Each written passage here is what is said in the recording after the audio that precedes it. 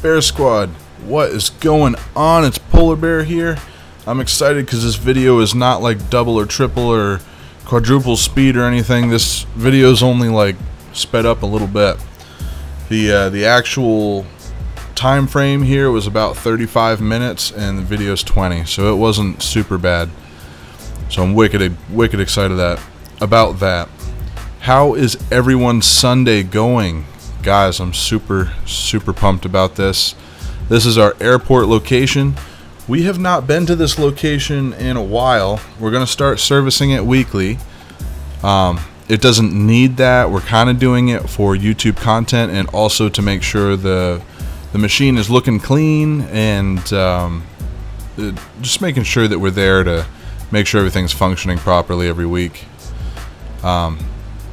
We have to make a couple trips in here because I'm not sure in the beginning. I wasn't sure like how much product was actually in there, and bam, that sucker is so empty. Man, that's gonna make a great thumbnail. I can't wait to see it. So empty. When your machine gets that empty, you know everything's going well. There's literally one bag of chips left. One singular bag of chips. That's all there is. So it's time to fill this sucker to the brim, guys. We're gonna fill it right up with some new product. I like this in particular because I know that none of the product was spoiled, and that's good. That's what you want. This guy sitting there on his phone, me and him wind up having a pretty good conversation while I'm there. I try to make chitter chatter with whoever I can to make my job easier and go by faster. Now, I was on a Facebook group the other day and I noticed that someone was having issues with the way they pack a machine, single coils in particular. I want you guys to pay attention to what I'm doing here, okay? If you're watching this and you're going to get into this business, that corner, that right-hand corner, needs to go forward. You see, watch what I do. The bottom of the coil, stick it through just like that, pull it through that way.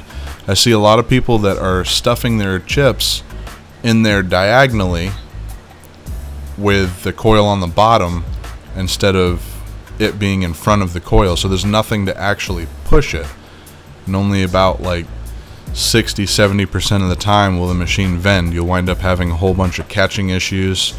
This doesn't work out, so you definitely don't want that popping up. You see this guy's talking away with me. We're having a good time getting stuff done, and I think I wind up going through this whole box on this top row alone. This is a 5 wide, so we'll finish up this top row and then we'll move on to the next one here.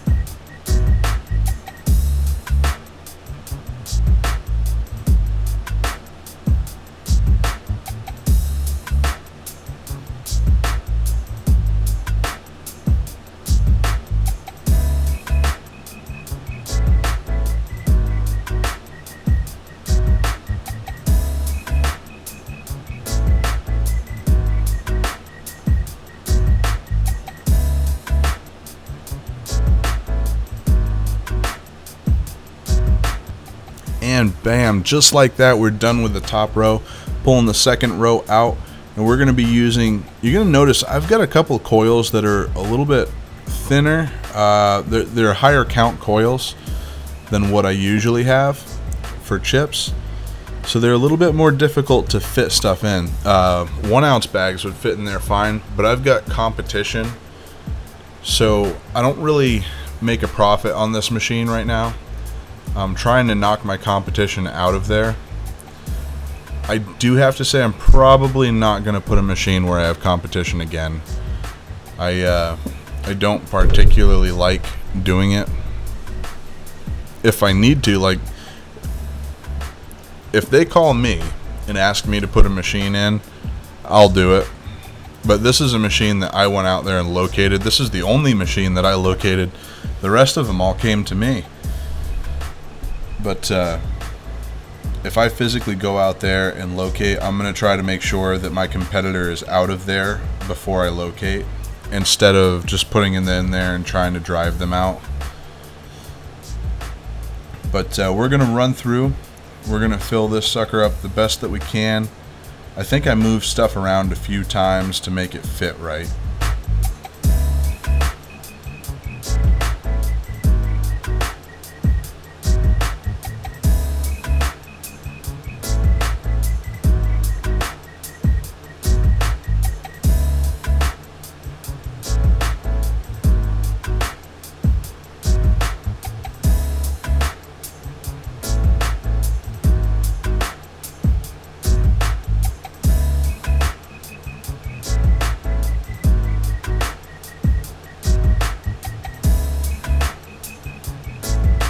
Okay, so here I try to fit these lays in that really skinny coil, and it just doesn't work.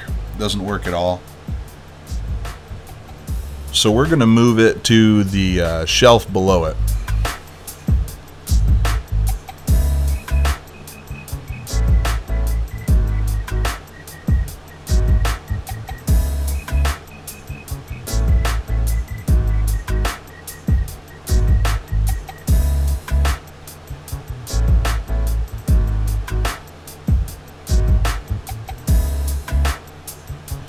Just for reference, guys, this is an AP113 snack machine. One of my favorite models of machines, USI and AP. Actually, I think that's all I have for snack machines is USI and APs.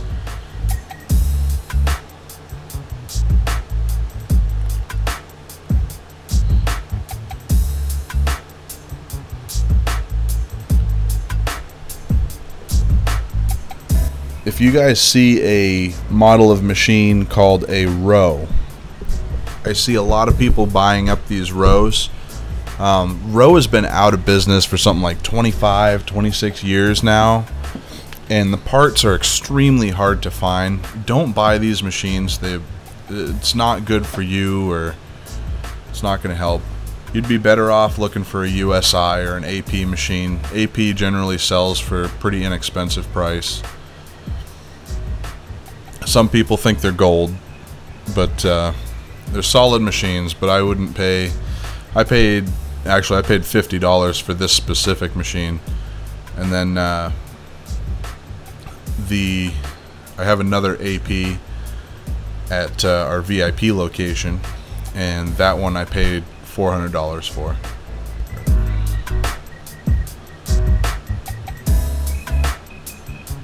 Move the cookies over. We don't need to spread them out anymore, and we're going to put the 1 ounce bags on the bottom here.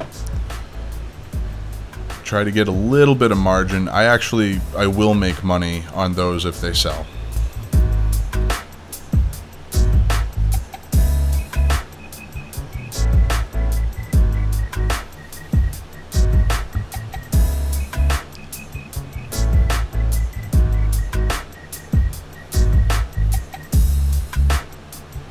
These sun chips, I've got really high hopes for these sun chips because I've been hearing a lot about how the sun chips are selling really well for people in other regions.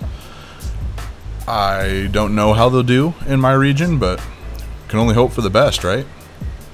So we got the vinegar, salt and vinegar chips. This switching over, like I'm kind of doing like a slow takeover of the 1 ounce bags.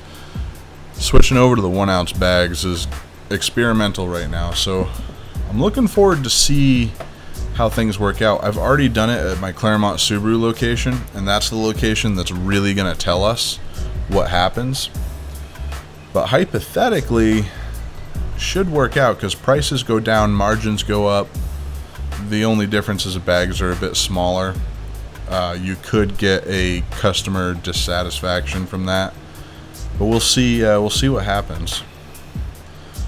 I don't have any Skittles at this time. This was the last snack machine that I filled up, so what I fill up is literally what I have left for product for the month. And this is why we're gonna come in once a week, just to make sure that there are no empty holes. We'll fill in the empty holes with product that's in the machine already. Got the Sour Patch Kids. Thank you to one of my subscribers for pointing that out. Putting those in there. They've got a decent margin. I mean, I shouldn't say a decent margin. Their margin is average. It is what it is.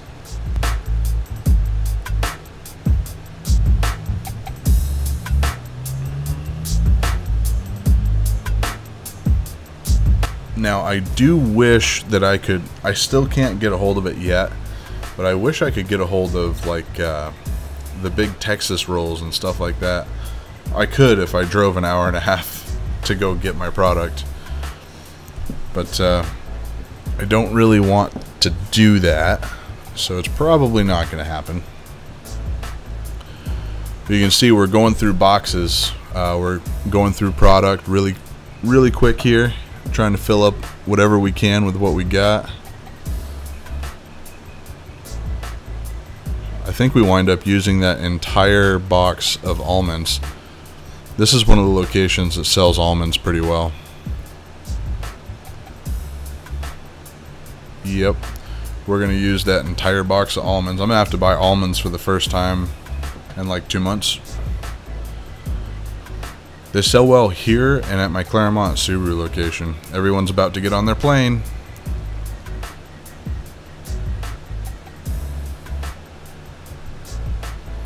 Fill up that coil.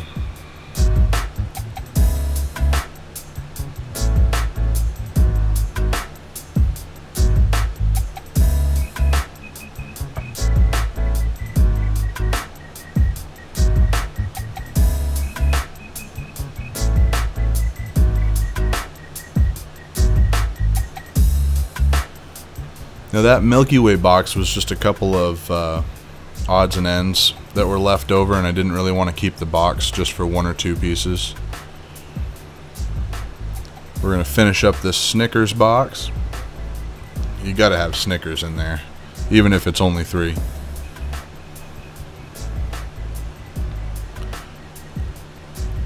I can't get a hold of Crunch anymore. Well, at least they didn't have Crunch at BJ's when I went in there.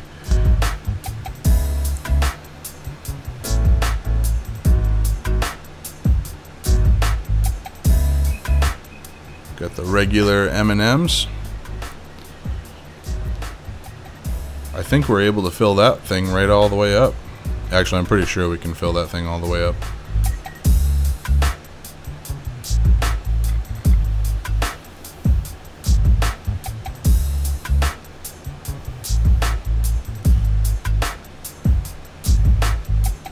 All right, moving on to peanut M&Ms.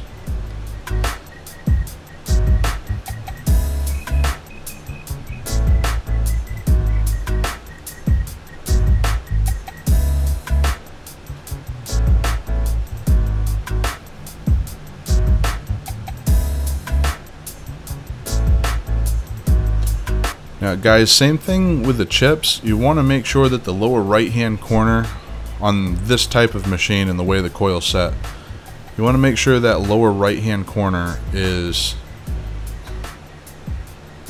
above, like pushed forward a little bit.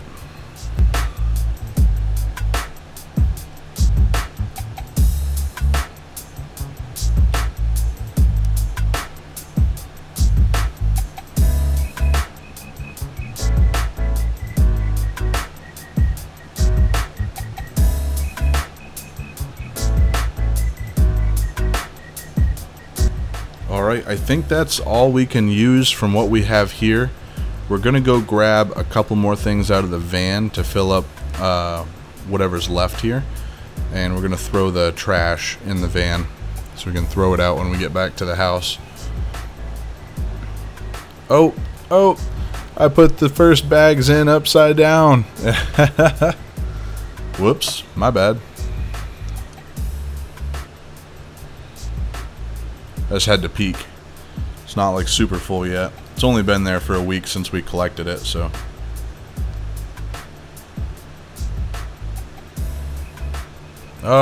It's almost 2 weeks since we collected it, actually. So I'm getting messages right now because I'm about to go buy a trailer. I was just I needed to buy a trailer because we're going to be moving a new soda machine, or not a new soda machine, one of the soda machines from the storage unit into our VIP location. Because actually, by the time you see this video, hopefully that soda machine should be in its location.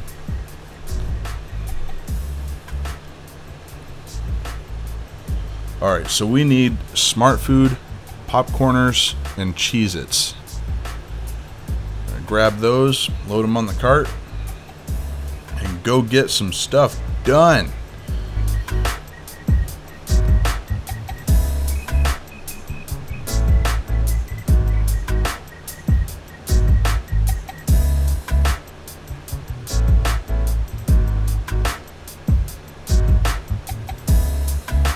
This is one of those locations that I do not trust the machine to be left open.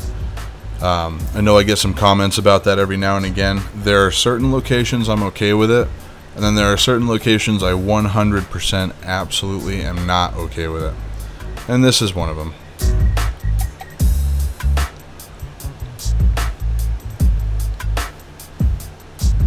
Those Cheez-Its will fit perfectly in that little snack row. We're gonna fill up as much as we can. We actually, I'm pretty sure we used the rest of the container altogether.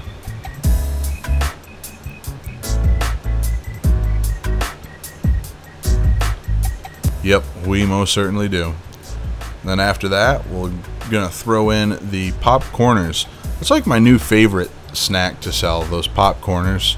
The margins are high, they last forever. People buy the crap out of them.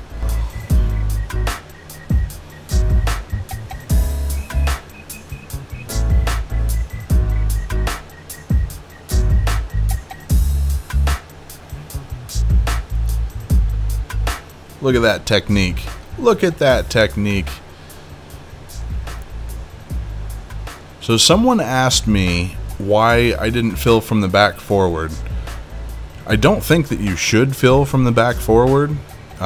This person who asked me this said that they've been in the vending industry for a long time, and you're supposed to fill from the back forward, but that just does not make sense to me, especially if you have product in there. Like if it's empty, I could see filling from the back forward.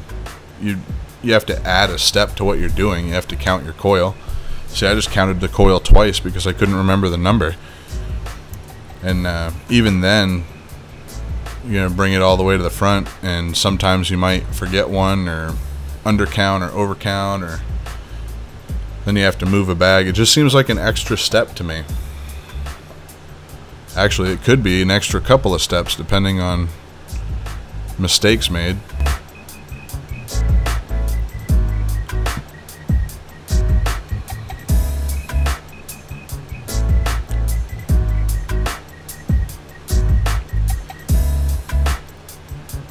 I'm gonna throw these bad boys in there. You can see the coil sizes keep getting smaller as we go in. And this is actually a good example. I miscounted the coils when I did this, and I wound up having to put another one in the back after filling it from the back forward.